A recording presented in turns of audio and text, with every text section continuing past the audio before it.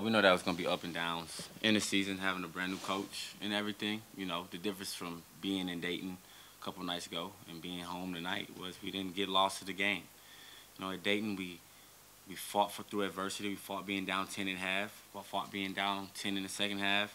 We had a different type of energy level that we sustained for at least 36 to 35 minutes out of a 40-minute game against Dayton. And it seems like we never just got lost in this game today, individually and collectively.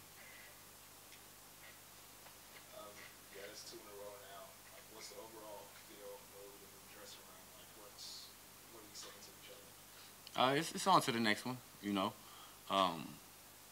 Now, we knew that we would, you know, go through some things to get here. We knew that we had, you know, a long way to go. We knew that we had, you know, a lot of growth in us. And that's where the fun part came into play. And you could see that. And we had a lot of fun a couple nights in Dayton. And then tonight looked like you just knocked the wind out of us. I guess we have this thing that we say we have to play with no expectations. You know, not expecting to win, not expecting to lose. But, you know, expecting this team to come out and just be aggressive and play to a certain momentum and, you know, a certain type of aggression. And we just missed that tonight. You know, we looked tired, but we shouldn't have been tired. And we just got to move on. Coaches and players talk all the time about response to adversity. Mm-hmm. What did your coaches ask of you in terms of how to respond to the Dayton game, and did you see any of what was asked tonight? After the Dayton game, you know, they just asked us to continue to improve. We always say, you know, they have no expectations out of us, but to work hard and come in and be blue-collar guys every day. And after the Dayton loss, we had 2-3 really good practices. You know, having that, it's kind of shocking to go through what we went through tonight. But, you know, we just have to just turn the page. It's not too much of a, you know, I can't really look back on it too many times. As a leader, I have to continue to push. I have to make sure everybody else is ready to play. We can't sleep and take away from what Evansville will bring on Saturday. And hopefully you guys see a better team. You will see a better team on Saturday. Yeah, I was going to ask you if anything surprised you about tonight with just the play and just, you know, how you guys came out. No, actually, it's kind of crazy. Our coach, Coach Crow, had this scout, and everything that we went over, everything that we memorized was ran tonight. We were just steps behind, I would say, in energy and lackluster performance energy-wise, and on the defensive side of the ball. We're still learning offensively. We struggled there in Dayton, even though we put up points and you know, happened to be in the game around a certain time point. We're still struggling offensively, but on the defensive side of the ball, we just have an expectation to, you know, kind of turn guys and, you know, make it a little harder for the opposing team. Tonight was tough. You went to the locker room at halftime down 13, a little bit closer in the second half. What kind of adjustments did you talk about at halftime? What did you see as a difference, if any, between the first and second half? Coming in at halftime down 13, we believe that we were going to come back and win this game. I don't think we should think any other way. But we knew that we had to turn around our energy level. We had to, you know, shift our energy level and our focus. And we thought that we were playing soft. You know, we let them come in and, you know, we played soft for the first half. I'll leave it at that. But we just had to pick it up, and we never picked it up, you know. I try to sit here and make sure I say the right things because it hurts me just as much as it hurts the guys in the locker room. So just trying to be a positive representation, and we'll be fine. Maybe how big is that to be a senior, be a leader, and kind of be the guy that is the one that pushes this one out of your guys' mind as you guys move forward? Right, it's a little tough, you know, when you're on the court and, you know, for majority of the game like I am, and, you know, you have this thing in your mind that you want to do, and you have this set in your mind that you want to win, and it goes back to having no expectations. So expectations on winning and losing, we should get lost in the game. You know, whether it's on defense, on offense, every play we should be looking to, you know, get a stop, get on the loose ball, get a rebound. And those are the things that we're missing. I think we're kind of just self-centered at sometimes, which is our coaches tells us all the time. And I'm somebody to blame on that. But to be out there and to have to turn the page as a leader, my recovery mentally starts now. So it's already started. So several guys, particularly Zurich, it seems like took a beating all night and were on the floor several times. Do you worry about, can you go through a full season taking that kind of physical pounding? Yeah, I definitely can. Try not to give the refs a hard time about it. I thought you was gonna shift it into a referee type thing where, maybe I need to bark for something, extra with the whistle. But our bodies can sustain it, and if it can't, we have guys on the bench who can come in and do what we can't.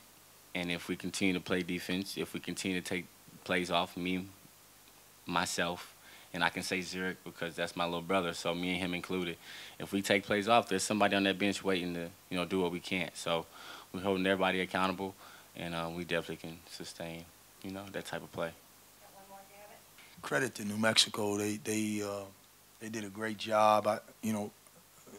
In all honesty, I'm really disappointed for Justin Crow, who did a great job with the scouting report and laid out exactly what we would see in the game tonight, and we basically saw what he had prepared for us. And our effort wasn't as good as our preparation. And I feel like coming off a competitive road game, we're a little bit disappointed in the outcome, that our overall energy level and competitive spirit would show up tonight, and it didn't. And New Mexico did a great job of taking advantage of just that. And the numbers and the stats aren't as relevant as the competitive spirit or the lack thereof that happened in the game. And so I'm disappointed in our effort. I know we've got a group that is capable of bringing much more to the table, and as we try to develop an identity, our competitive spirit has to be tied to that, and that wasn't evident tonight. And so it's disappointing. Like I said, credit to them, and we obviously got a lot of work to do. Coaches talk about response to adversity. What did you ask after Dayton of your guys to respond to that? And beyond effort, did you see any of what you asked out on the floor tonight? Well, you know what? Tonight is adversity. The Dayton game was a loss. College basketball, you go on the road against a good team, you fight hard, we got a lot to learn, we didn't execute great, and we lost the game. And so you do try to respond to that. But in and of itself, it's a loss more than it is,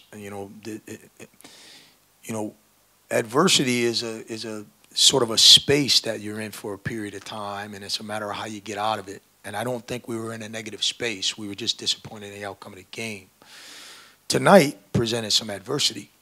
Now we got something we really have to respond to, and we got some soul searching. And it's good. This time of year, we're trying to develop an identity as a team.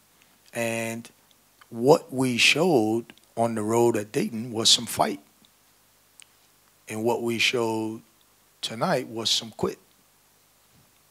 So we do got some soul searching and some self-exploration as a team. And, even at the end of the game, and I've said this to the team after the game, I do have a level of confidence in this group, and I do think we will respond in the appropriate way. And I think we learned a valuable lesson tonight about how far we have to go. Zach said that some of the conversation at halftime, he said he was being diplomatic about it or something, but he used the word soft. Do you agree with that assessment? Yeah, I just used the word quit, and that doesn't necessarily characterize the individuals in the group. It's a characterization of the group and their connection with one another and the level of fight that we brought to the table. And it's not necessarily who we are, but it is how we performed. And so I don't necessarily think it's our character, no more than the fight that we showed on the road is necessarily. It's just an aspect of what we're capable of. And tonight we show we're capable of some things that are undesirable, and we need to fix it. Is that type of play and the quit and things like that, is that kind of anyway, but some of the fast break points, the points in the paint, and things like that that you guys gave up? Yeah, attention to detail.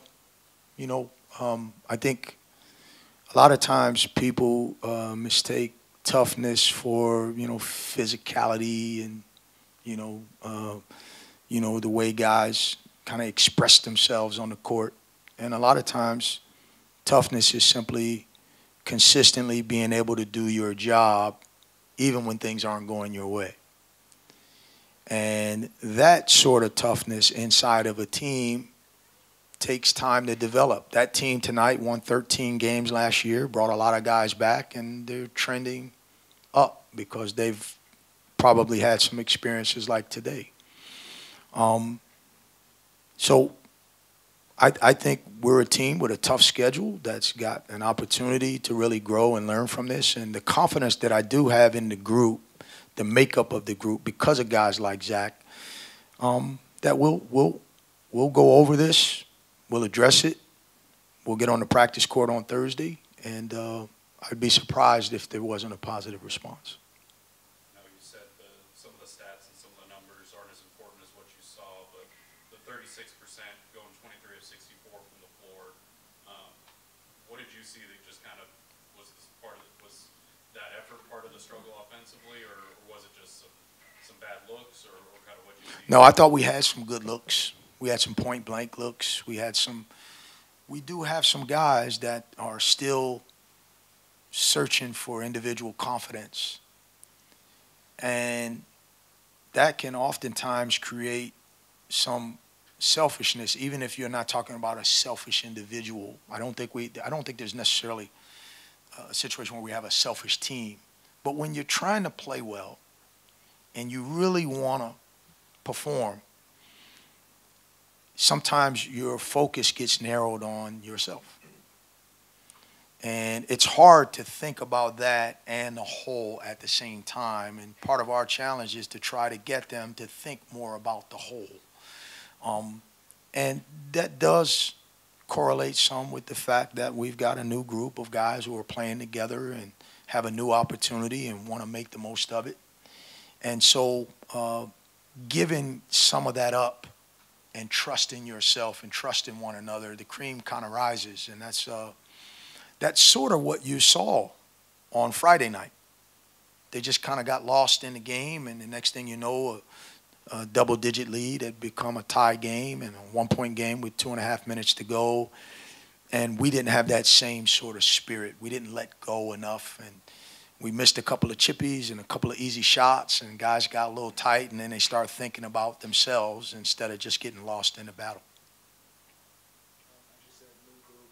So going through this kind of like 2 losses in a row, how important is going through these and like coming out on the good side of it? I think the challenge for me, and the good thing is I'm a little bit older now, that I have to maintain a focus on the big picture. And I've been doing this long enough to know that adversity is really an opportunity for you to grow. So I think one of the great things about having a great schedule is that you do have to keep bringing it.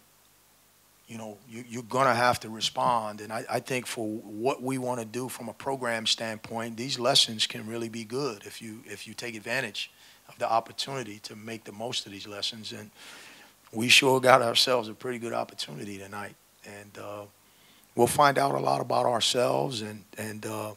But you know what? We played Oklahoma State in a close scrimmage. And I remember asking these guys this past week, doesn't that seem like a really long time ago? And they're like, yeah, it was like October 15th, but it seemed like forever ago. And so will this. If we learn from it and grow, and we'll be able to point to it at some point as something that helped us become who we expect to become. And I have to have that foresight so that I can share it with them. But if I wallow, then so will they. And I won't. And so we'll get better. What did you see either in the first 2 games or practice that earned Jefferson Jefferson a starting nod tonight, but then Jalen still got 22 minutes. Jalen was 5 minutes late for a film session last night, so I brought him off the bench. And I could have given the opportunity to any number of guys, but I wanted to put the best defensive team on the floor. And Jefferson's one of our better defenders, so I wanted to start the game with him, and it's as simple as that. Jalen's role is as a defender, but he was late, 5 minutes, whatever, traffic, whatever kept him. I wasn't going to suspend him, I wasn't going to do, but I was just going to bring him off the bench. It was as simple as that. Xavier Foster gets a few minutes there at the end. Yeah. What have you seen from him lately, and what are some of the things that he has to do to find himself in a bigger role? Stack days together. He's just learning the game. He's bought into the team concept. This journey for him is about growing as a young man and then carrying that growth onto the basketball court and learning basketball concepts so that he will have an opportunity to get confidence in what we're doing. And then once he does that, the talent part will take hold because the talent is really significant. But his attitude is so great. Everybody in his circle have a great perspective on where he is. And we all, as a team, know that he's a guy with tremendous future. But he's been out of basketball for a long time, and he's always relied on his physical ability. And so some of the simple things that go into executing and being a part of a team, he's just developing those things. So there's a pace, there's an appropriate pace that he needs to be at, and he embraces that, and I appreciate him for that.